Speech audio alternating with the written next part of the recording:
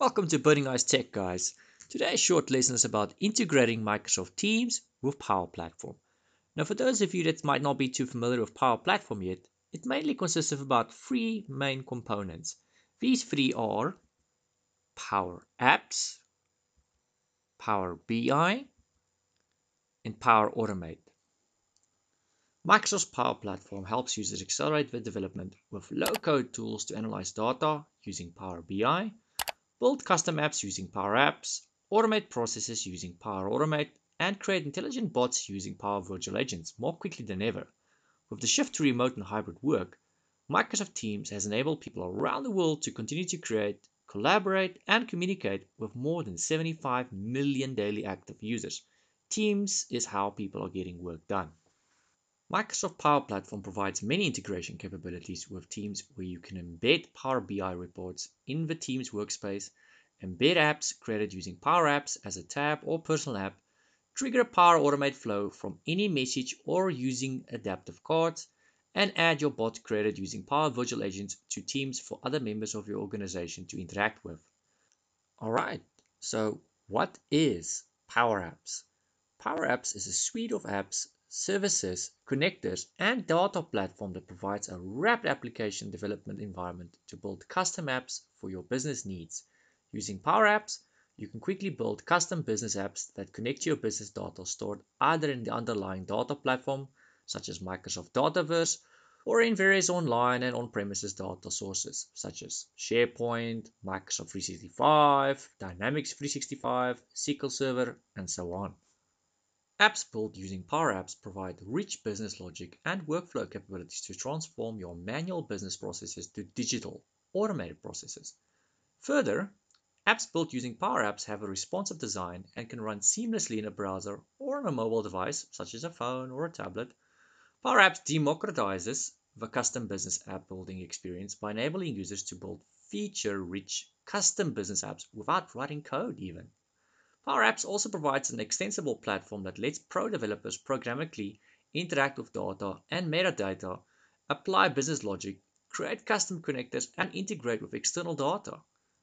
Alright, now that we have a better idea what PowerApps is, what is the next one? Power BI. Well, Power BI is a business analytics tool which allows you to easily connect to data sources, create visuals, and gain business intelligence quickly. It allows you to click and connect with Microsoft and third-party cloud services as well as on-premises data sources. Easily manipulate data and create visuals such as charts, dashboards, maps, and many more, so you can present your data in an easy-to-digest format. Overall, allowing you to easily analyze and make sense of complex data to enable continual improvement. Okay, and now lastly, what is Power Automate? Power Automate, which is also formerly known as Microsoft Flow for those of you who don't know, it's a service that helps you to create automated workflows between apps and services. These workflows can be used to integrate and update data, synchronize files, get notifications, and more. There are over 200 apps and services, including common data, service-free apps that work with Power Automate today, and that number is growing. Power Automate allows users to easily automate repetitive, time-consuming tasks, providing a better way to get things done. We now have more accessibility. Users with a diverse set of coding abilities can easily utilize Power Automate. We now have more intelligent and more powerful capabilities for Power Automate makers. There have been a number of productivity enhancements between Power Automate and Microsoft Teams.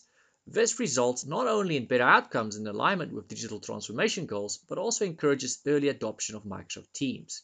Soon, it'll be easier to duplicate actions in Power Automate Designer with the cut and paste functionality. Righty, I think let's show you guys where we actually get this and how we actually going to integrate this with Microsoft Teams. So I'm going to jump on over to our portal and I'm going to use the web client version of Microsoft Teams. Okay guys, I'm currently here on the Microsoft Teams client, more specifically the web version of the Teams client. The web version and the desktop version is pretty much identical for the most part. If you were to go and use the mobile version, which you would put on a phone or a tablet, that's somewhat different. So for now, I'm just going to use the web version of the Teams client. Now on the left hand side, you'll find there's only one team currently that I've created. It only has the default general channel that comes with a team should you go and create yourself a new team. I didn't go and add any extra channels here because that's irrelevant to this specific lesson. I'll do that in other lessons. I think I might have done that on the previous lessons already for you guys. And if you were to go click on one of your channels, I only have the one today. On the right hand side, when you are inside of your channel, you'll find what Microsoft calls tabs. At least that's one of the names they give them, is tabs. So you'll have posts, files, and wiki. Those are the default tabs that come with a default channel and a default team.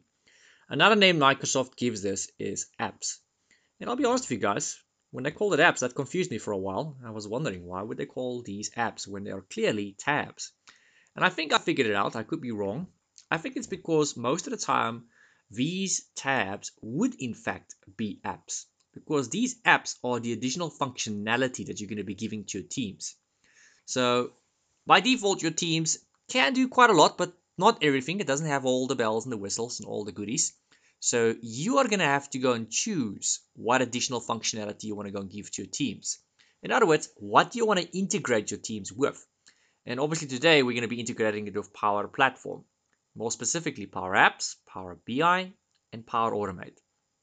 All right, so now how do I integrate my teams with something extra like Power Platform? You go here to the little plus sign at the top, right next to Wiki. Another place you can go is bottom left where it says Apps. So I personally prefer to use this one. It says little plus. I'm going to go click on that. And right off the bat, you guys are going to see this very, very long list. And check it out. Saying that this is obviously not just Microsoft apps that we're going to be adding. There's a lot of third-party apps. So you can go and integrate your Microsoft Teams with just about anything you can imagine these days. A lot of Microsoft apps, a lot of third-party apps. Now, the one we're looking for specifically today is PowerApps. Alright, so I'm going to just start typing in Power. There you'll find there's PowerBI, there's PowerApps, the one I was talking about right now, and PowerAutomate. So depending on which one you want to add, you're probably going to want to go and add all three of them, I suppose. You can just go and add them from here.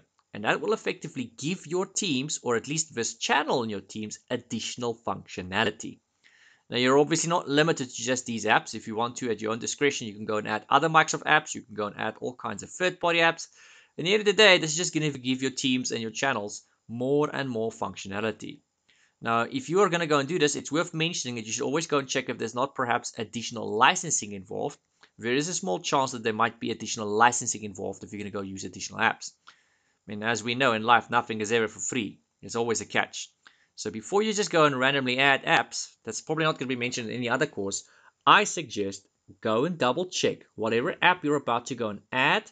Before you go and do it, just double check if there's not perhaps additional licensing involved. There's a chance it might cost you or your company extra. So just check it out. Anyway, guys, so that concludes today's quick lesson. This is how you go and integrate your Microsoft Teams with Power Platform. More specifically, Power BI, Power Apps, and Power Automate. You can also use this exact same method to go integrate your Microsoft Teams to other apps, third-party ones or other Microsoft apps. If you feel that this lesson has been useful, please give the video a like. Please consider subscribing to the channel. Remember to go click on the bell icon, otherwise you will not know when I release new lessons. And I'll see you guys on the next video in lesson 7. Bye guys. If you love me, let me know.